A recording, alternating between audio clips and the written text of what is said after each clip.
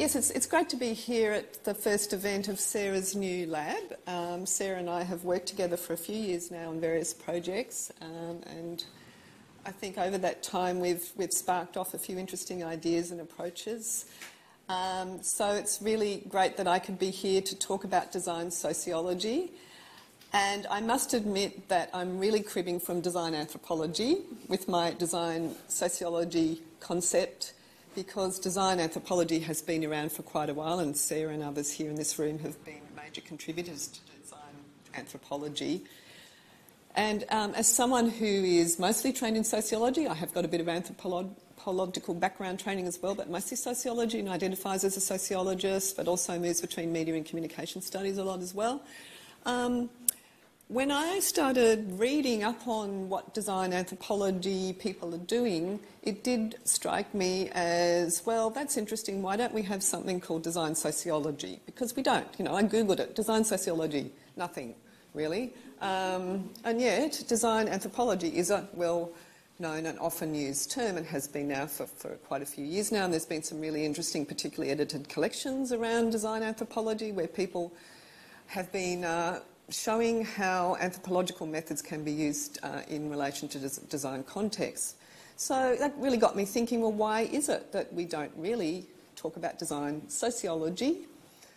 And it's because sociologists just haven't really got with the program. You know, we haven't really cottoned on to what the possibilities might be to incorporate a design research method approach to our research and the kinds of topics that we're interested in researching. There are, of course, many of us who do a lot of research into sort of digital technologies, devices, software and digital data, and that is called digital sociology often, which is also something I've been writing quite a lot about, and I have a book called that. So as someone who has been doing quite a lot of research in digital sociology, and engaging with people like Sarah around design-based methods, it did start me thinking, so how could sociologists use design research methods to go in interesting directions with their own research? So after doing a fair amount of reading in design anthropology, I sort of thought to myself, well, I guess, well, how might we draw a distinction between design anthropology and design sociology? Well, again, of course, anthropology and sociology are very much intertwined. There's a lot of overlap between the two, but of course there tends to be more of an ethnographic approach traditionally in anthropology, whereas ethnography is but one of many different approaches that sociologists take. So I guess that's one key difference. But in many cases it is hard to draw a distinction between what anthropologists do and what sociologists do. But sociologists have historically also focused on social groups and social institutions and social forces in their research, and are often very much about power differentials when they're doing research and identifying how certain social groups might be disadvantaged or advantaged by the sorts of power relationships that there are in particular societies.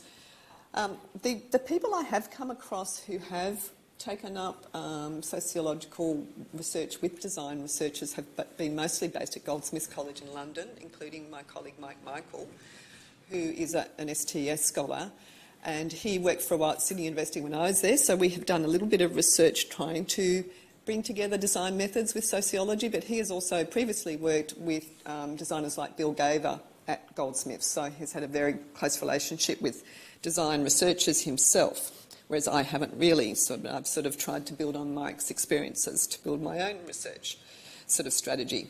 I should mention that with my new appointment at the University of New South Wales, which is very new, I've only been there for about a month and a half, but I've had the opportunity to build my own lab, which I call the Vitalities Lab.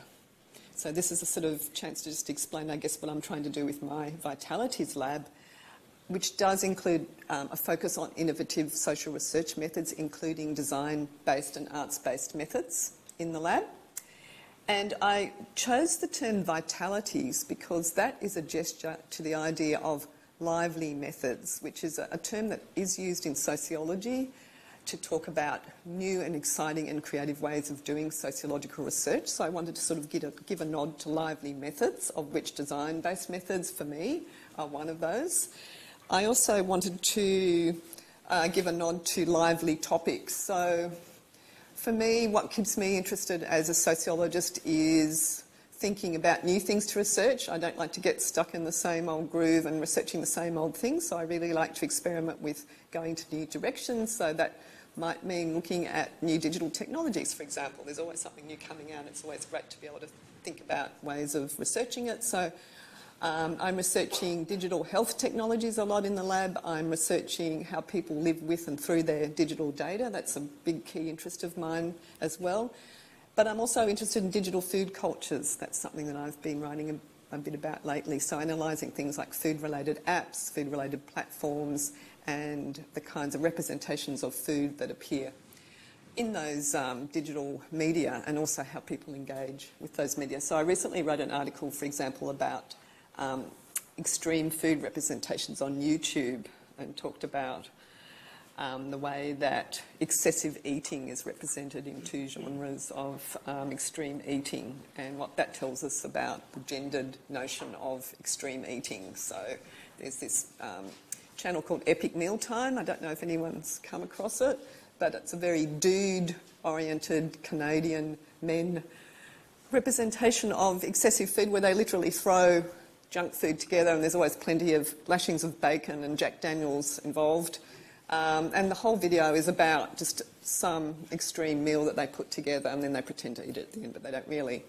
And I compare that with a Fitspo inspirator, also a North American woman, who most of her genre of her videos is about, you know, workout routines and the right kinds of foods that one should eat to get the ideal Fitspo body. But she has her cheat day video as well, here and there. And what she does in her cheat day video, she goes around and she consumes a whole lot of junk food, and it's very much about the transgressive nature. And, you know, the next day she weighs herself and she hasn't changed a bit. Anyway, lots of interesting things to say there about the kinds of digital food cultures. So and the other aspect of the Vitalities lab is I'm drawing a lot on vital materialism as a theoretical underpinning. And so in that account of those two extreme food videos, I talk about the visceralities of the affective forces that are generated with and through those kinds of digital media representations. So, just to get on to design-based methods, I think that one really interesting way to get at those visceral, those affective, those more than representational, those multi-sensory responses that people have to whatever phenomena it is that you are interested in researching, is to use design and arts-based methods. And so I've been experimenting with various forms of those kinds of methods, which are quite different from your average sociological technique of doing research, which does tend to involve questionnaires or face-to-face interviews or focus group discussions. Those are the sort of the three key ways of doing research in sociology, right? Where I see the possibilities of design-based research is that it's sort of engaging people in different ways of creating, sort of co-creating research together, using some of the techniques that designers use to stimulate their thinking, to stimulate their creative responses, to get them thinking about the imaginaries that are invested in particular objects and things and spaces. And this gets again back to the vitalities that are generated with and through objects that people engage with. That really is something I want to sort of think more about and do more with in the research that I'm doing. So basically, if I'm going to define design sociology, I'd say it builds on what design anthropology has already achieved and is already doing. In some ways, what's been done so far fits into speculative design-based research, so the type of thing that Bill Gaver has done, for example, and Mike Michael has done with him. Also, some of the agonistic research that some design anthropologists engage in, which very much is about looking at the political nature of people's engagements with things and how they might imagine alternative futures for those things that are less oppressive, for example, and allow them to resist certain power structures that they're experiencing in their everyday lives. But when it comes to actual methods, I think the idea of cultural probes, for example, I find that notion of cultural probes to stimulate people into thinking otherwise and to imagining futures to be a really productive one. And even things like, the sort of arts-based or creative writing-based methods, using inspiration cards to get them to think about how they're experiencing certain objects and spaces, storyboarding, collaging, all those sorts of things are things that I have either experimented with in my own research or plan to.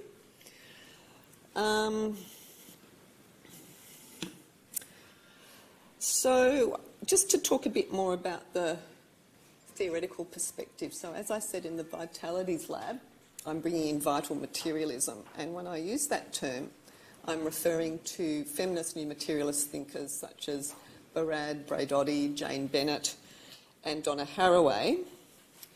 But another sort of group of theorists that I have been engaging with more recently, which really complement what they've been trying to do when they talk about the way that capacities are distributed between humans and non-humans, which is very much a central tenet of vital materialism, is look at indigenous cosmologies.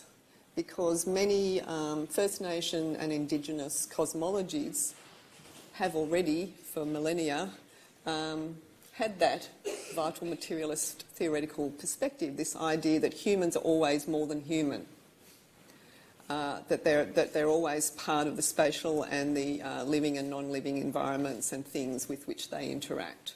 And very much in relation to, particularly to nature, what we might describe as natural environments. So not just living objects in a natural environment, but things like water and stones and those kinds of aspects of place are very important in Indigenous cosmologies. And in fact, recently, vital materialist thinkers such as Braidotti and Bennett have been criticised for not acknowledging that Indigenous material cosmologies have talked about this for a very long time. So what I'm trying to do is, myself acknowledging the role of that kind of philosophy as well. So this idea that that as humans, when we engage with things and spaces and places and other humans and non-humans, we are always part of assemblages, and we move through this, mobility aspect to that. We're constantly moving through and forming new assemblages as we move through our everyday lives. So again, I wanted to bring in design-based methods to kind of look at that in more detail. So, for example, the idea of mapping and actually drawing maps of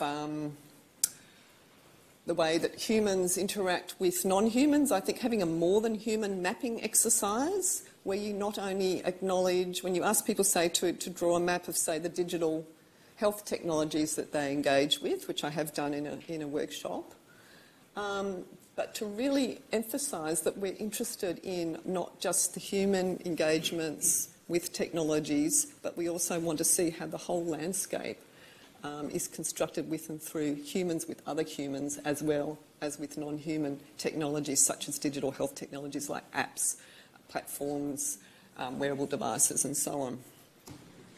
So this idea of the more than human map is something that I'm really trying to push in my own research using design-based methods. This idea too of affordances is something that I've been thinking about. So in media studies, the notion of affordance is the designed intention of a thing or a service, what the designers wanted users to do with that thing. I'm trying to think about how human bodies, the affordances of human bodies, come together with the affordances of technologies. So our human bodies have certain affordances that are enfleshed and sensory. Our memories, all our different senses, our visceral feelings, these all come together with digital technologies in certain ways that may enhance the fleshly capacities of bodies or even close them off or shut them down in some ways. So, for example, in research I've done with people using digital health technologies, because it gets back to the design-based aspect, apps that might be designed for calorie counting can be very difficult for people with chronic pain conditions to use. They may want to lose weight because they experience a lot of sort of pain in their back or their hips, and to lose a bit of weight might help them with that chronic pain problem. But because they're also dealing with chronic pain, say, in their joints and their hands, and apps for calorie counting often involve a lot of manual input, those apps weren't designed for that kind of user. I've also talked to women with babies, for example, who used to love their Fitbit before they had their baby, but now that they're living the life of a new mother with their baby totally ruling their lives, and they're sleep deprived and they don't have any time to do any exercise, there's no way they want to go anywhere near their Fitbit because they know their Fitbit will start to make them feel bad and guilty and will nag them and tell them they're not getting enough steps and that they're sleep deprived, which they know already. So that raises the issues of who, what, you know, what kind of body, what kind of person, what kind of lifestyle are apps and wearable devices designed for. And often they're not designed with those kinds of people in mind. And so that's the kind of thing that I really want to spend a lot more time looking at. So I now will, just in the few minutes I have left before questions, so I want to talk about a project I did with Mike Michael, the sociologist who has done some design in sociology, and talk about one that's coming up soon. So in a project where we ask people to think about how their data are generated about them, digital data are generated but non-digital as well, we used groups to do a mapping exercise where we did asked groups to construct a time scale of an average person as they move through a 24-hour period, and to write on the time frame at what points in the day somebody might be monitored by, and data generated about them, whether it's digital or non-digital forms of data. For example, diary writing in a diary is a non-digital form, but of course there are many other ways that people are monitored these days with digital forms of surveillance. We also had an exercise with them where we got them, and this gets to the futures thing, we got them to imagine what we called a personal digital device, and also a device to collect digital data about somebody else in their lives. And that was a really interesting experience because it was getting them to think about a kind of imaginary technology, something that would work to usefully collect information about themselves, but also collect information about someone else in their lives. And the kinds of imaginaries that were generated through that exercise were interesting because it did show the ambivalence that people have about data valence, about being tracked by devices. Also, you know, the good, the pros and the negatives, the fact that they actually do want customised, personalised tracking devices which would be useful for their own purposes. And in fact, they wouldn't mind them for other people as well sometimes. So, you know, devices to check that your child is doing their homework, for example, was one that somebody thought of. A device, an app that could compare your partner's dreams with your dreams to see if you were compatible. An app that could track the phone calls your partner made, just in case they were making one too many phone calls to one particular number. So it does show that, you know, people can... We talked about the ambivalence and seductions of data valence in something we wrote out of that. It does show the sort of, those kind of ambivalence that people have, but also how they might enjoy the idea of not only being able to monitor themselves, but also monitor other people in their lives.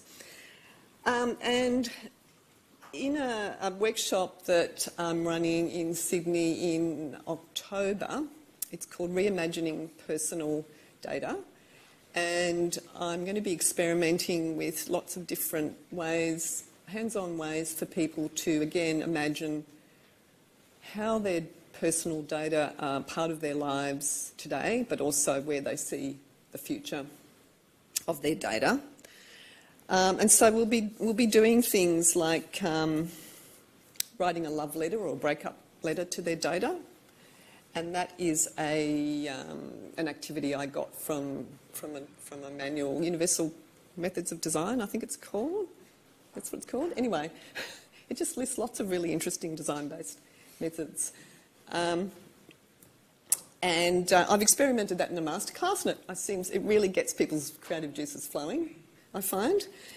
And we're going to think about how to best preserve your data, ask people to imagine a device for preserving their data into the future. We're going to get them to write data obituaries. So if you were to write an obituary to the data profile that is generated on and about you, you know, what would you miss about that? So that gets people to imagine how valuable their data might be to them. we're going to get them to make data journeys. So to imagine if your data are generated about you at one particular point in your life, where will it go from there? And there's a lab called the Imaginaries Lab that's at... Who knows where the Imaginaries Lab is? It's Robert Carnegie University in the US. And there's a really interesting activity that they do, which is getting people to imagine new metaphors. I don't know if any of you have seen this, but there's metaphor cards, and so there's actually images that they've made, and then they get people to bring together the image card and to think of a new metaphor using that image card. And so we're going to be experimenting with doing that, with getting people to generate new metaphors about data. So I think that could be a really interesting thing to do. So, okay, so I've got 9 minutes left, and we should probably have some Q&A now. Thank you very much.